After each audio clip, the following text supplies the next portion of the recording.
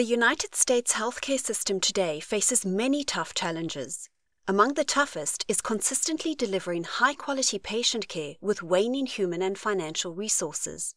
Despite government efforts to improve quality of care, the state of U.S. healthcare has remained much the same for over a decade.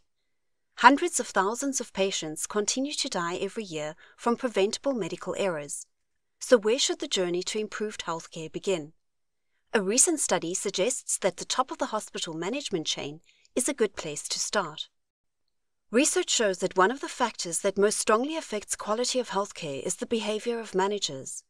While some studies have looked at the effects of leadership and employee motivation in general, few have focused on the traits of individual managers. In the current study, therefore, researchers surveyed CEOs and other employees or followers to understand how hospital managers are perceived by those around them and how they perceive themselves.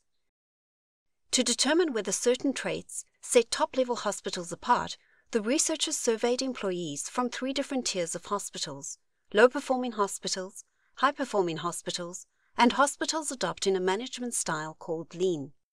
Increasingly popular among healthcare facilities, Lean is a business philosophy that aims to maximize customer value while minimizing work and costs. The only differences the researchers found were between the responses of followers from low-performing and lean management hospitals.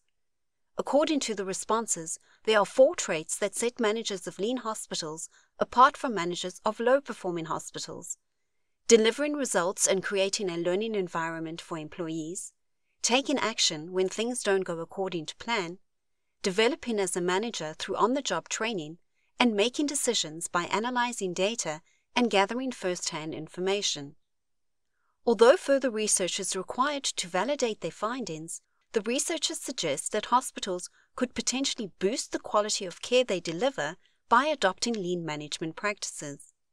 But they're careful to note that the transformation into a lean organization doesn't happen overnight. The journey toward reducing medical errors, increasing patient capacity, and saving on costs can be long, and often involves a complete change in management culture.